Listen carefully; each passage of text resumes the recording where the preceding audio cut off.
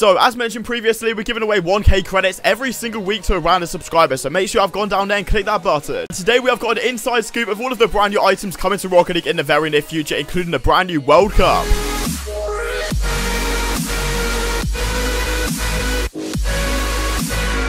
Alright guys, so welcome back to the channel. I hope you're having a fantastic and safe day as always. And we've got a handful of brand new items coming to Rocket League very soon, and we've also got all of the teams for the World Cup introduced into Rocket League as decals, and I already got a sneak preview of one of them by mistake. So yeah, 1,000 thumbs up if you're hyped up for the World Cup, and yeah, let's jump straight into it. Quickly before we do jump into this video, I'd love to give a huge shout out to the fan favorite sponsor on the channel, Aoa.com. So I've been working with these guys for several years now, and they're the fastest and most reliable place to pick up any Rocket League item, and by using the code in the description, you're going to get yourself 6% off every single purchase. So we previously did see a leak in the Rocket League files where they've got different nations and different continents basically for Rocket League drops, and this is obviously through Coco, who's going to be absolutely carrying this video, so shout out to him. Link's going to be down below. Rocket League's plans for the World Cup got slipped through into the Rocket League files, and you can actually have a look through a different mod, I'm pretty sure, to basically see that we've got the Ecuador Octane decal, and if they release a decal for all of these nations on screen right now, all of these countries, it will be ridiculous. Obviously England is my main one because, you know, I'm from England, if that makes a bit of sense, but obviously all of the teams in the World Cup are going to be getting decals in Rocket League, which is so sick. So I'm a massive football fan. Now obviously we've got antennas in the game for every single country, I'm pretty sure anyway, or the majority of them, and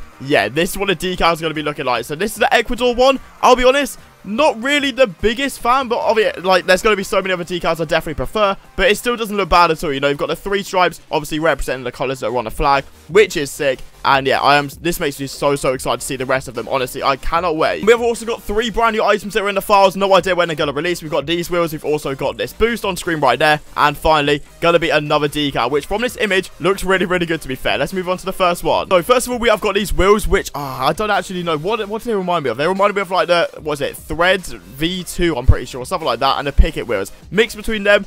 They look alright, to be fair, and like, sort of like a Septum as well at the same time, you know. They're quite vibrant for some of the colours, not awful. Then you got this boost.